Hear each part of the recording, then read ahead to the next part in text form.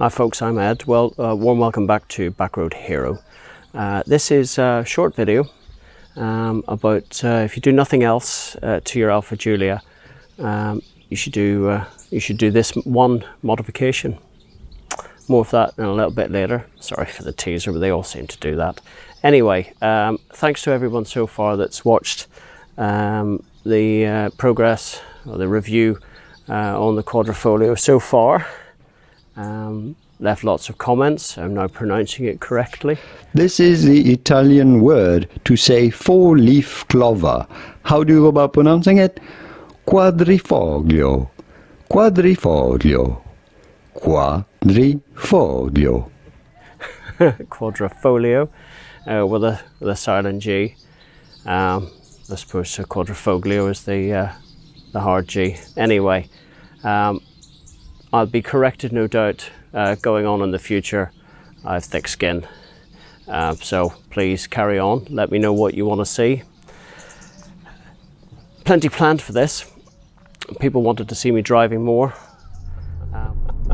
It never gets old.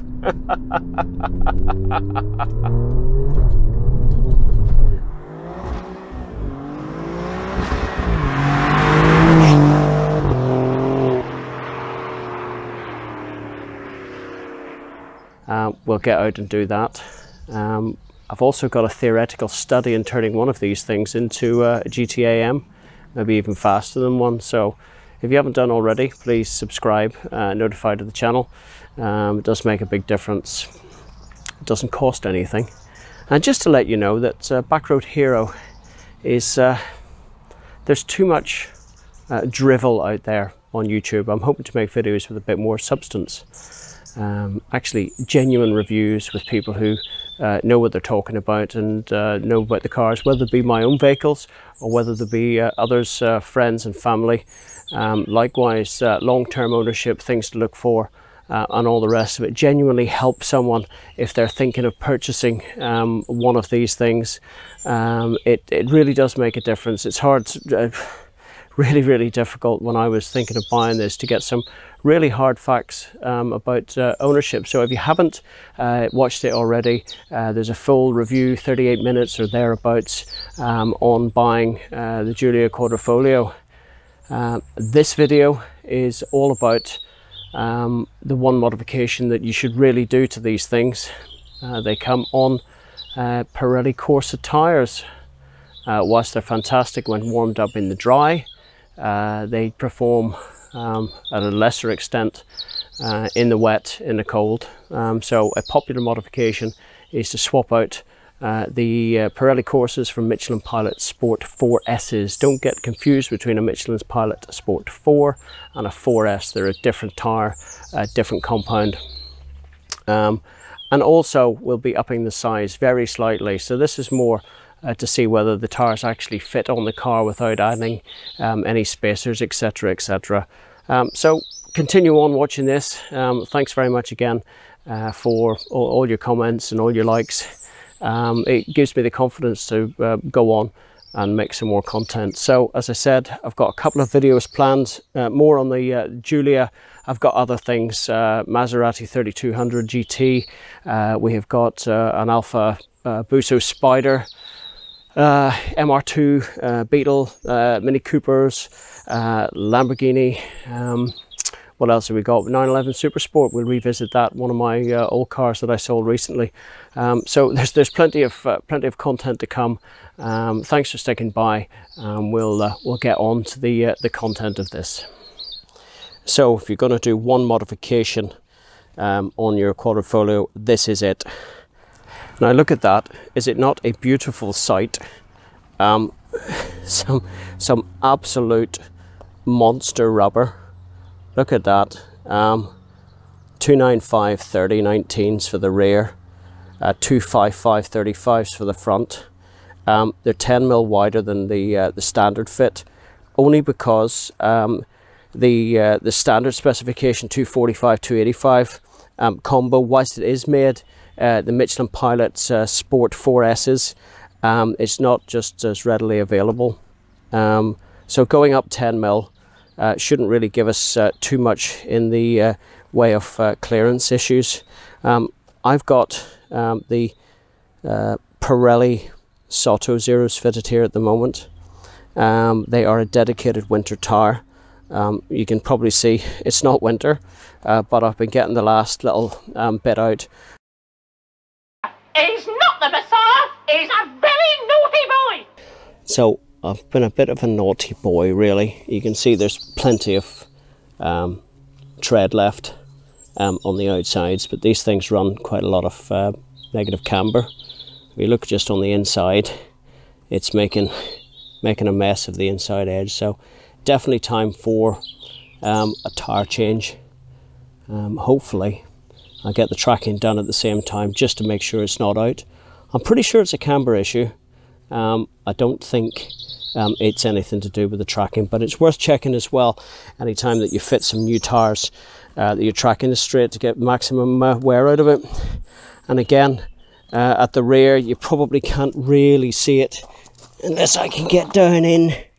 The insides of the rear tyres are the same, so I would have thought it's kind of negative camber, more the issue there. I mean, there is an element of rear tracking that we can check as well, but until we put the gauges on, we'll not know.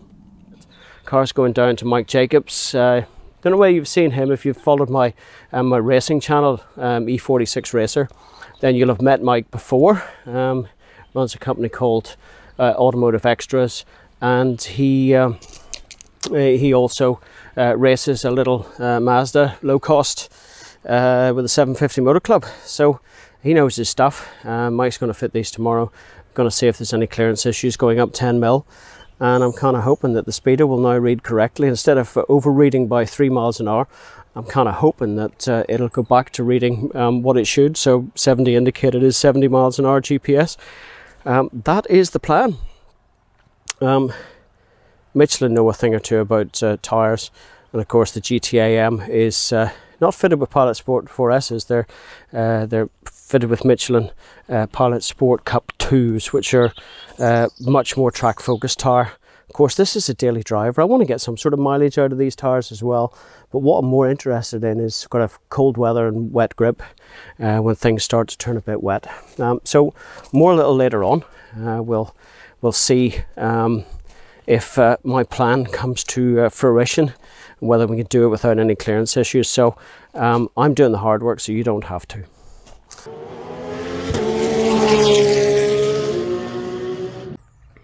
So there we go, tyres are on. Most difficult part about it all was getting onto the ramp, apparently. The under tray, it's a flat bottom, so they struggled even to get a jack underneath it as well. Ended up using the MOT ramp. But there we go, the tyres are on. Fronts are fine. Rear's a little bit more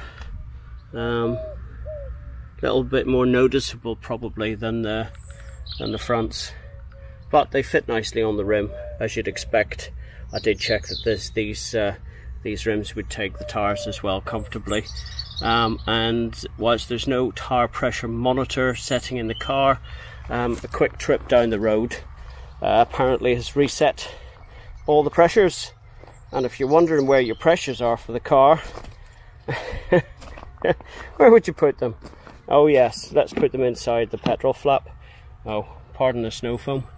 There you go. Got these. It's a Pilot Sport 4S's. I've taken it easy for the first couple of miles just because, well, you always get a releaser out of the molds first few miles, and a set of tyres just to scrub them in maybe a little bit as well. It's the safest course of action. But first impressions are very, very good. They're really quiet, more so than the Pirelli, the Soto Zeros, the winter tyres. But then I suppose there's lots of tread blocks on those, and you know, you're going to get lots of movement and noise. But you know what? Right now, it's comfy. I've got it actually in dynamic mode with the hard suspension on. So if we put it into soft suspension, you know what? As a daily driver, this is, yeah.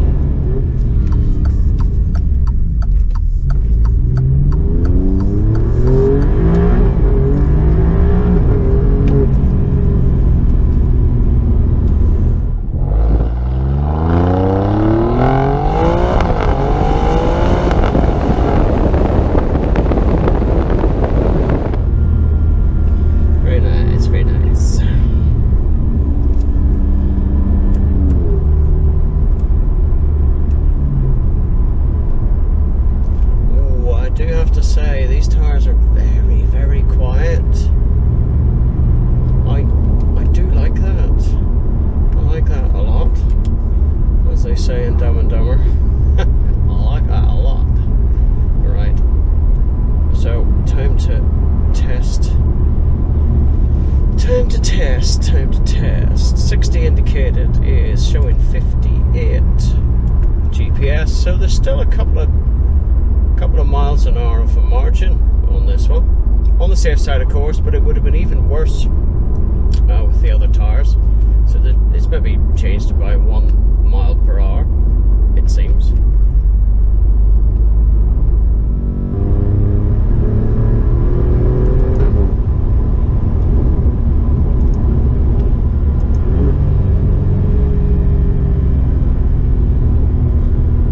The other way and go home. So, final thoughts. Fantastic tires, well worth the conversion. They go on nicely without any hassle. They fit the rims, no rubbing, no spacers required. Yeah, I'll give this a thumbs up for a worthwhile modification to do. But the real payback is when it turns wet. So hopefully you've enjoyed the little video.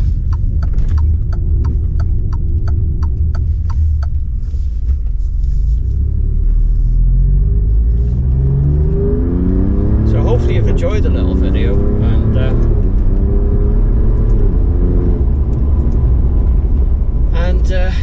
well, see you next time. Thanks very much. Bye now. This is a blatant attempt to get you to subscribe and notify. You may see a little car behind us, 1933 Morris 10.4, called Pootle. Definition of Pootle is to wander slowly in a relaxed manner. That's exactly what she does. It's 88 years old, and we go from one of the newest in our small collection to the oldest. The reason I'm making this is really if you subscribe and hit the little bell to notify, the next video coming out will be all about Pootle, and then we'll move on to some others in the collection as well as friends' cars and other resources and plans that we have. We've got a 120,000 mile Lamborghini Gallardo that is used as a daily driver. That's a friend of mine owns that. We've got a 3200 GT Maserati with the boomerang tail lights, so we'll do a feature on that as well. We've got classic minis, we've got 60s Beetle, as well as a Busso Spider, an Alfa Romeo Busso Spider to review as well. So all of those things coming in the future. If you subscribe and if you hit the little bell to notify, you will get a little notification in your inbox on YouTube when the new video comes out. Other channels put out daily updates. Some do it weekly. For the beginning, this will be a bit more ad hoc, so it really, if you want to get in there, see the latest video once it comes out, then please do that. It makes a massive difference in the early days of the channel. Once I get 100 subscribers, I can choose what they call a unique URL for the channel, rather than some gobbledygook of random numbers that YouTube generated. So that's the first stepping stone. We've got less than 10 subscribers at the moment, but plenty of views on the Alfa piece that we did on the Alfa Giulia Quadrifoglio, as I was reminded it's pronounced Quadrifoglio with a silent G and not with the hard G, Quadrifoglio. So hey, maybe it's the Irishman in me anyway. So I'll leave you with a few shots, a little bit of a montage of Pootle, and well, thanks very much for sticking by. Thanks for all the comments already that I've been receiving. That gives me the encouragement then to move ahead with making a few more of these videos. I'm having fun doing it, but unless anybody watches them, there's very little point. So thanks very much again. Hit that subscribe button, hit the notify bell, and you'll find out next video will be on Peugeot 1933 Morris 10 Pre-Series. Thanks again. Bye now.